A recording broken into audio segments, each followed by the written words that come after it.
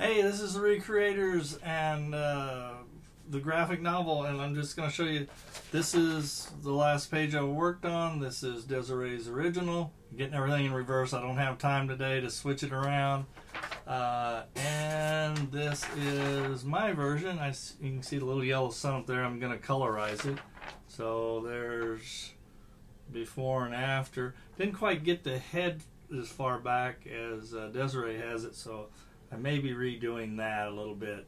But I'm going to do an ink wash over the back of the building, and I'm even going to paint the sky in blue and play around with that. And the other thing is a concept page she sent me a long time ago, and I keep reworking it.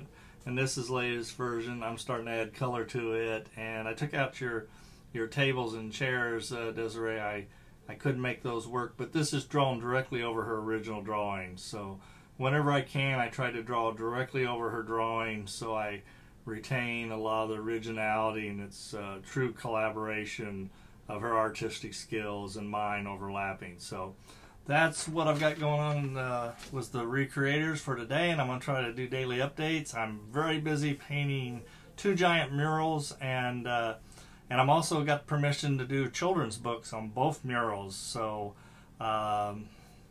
just non-stop artistic fun all the time. And see you tomorrow.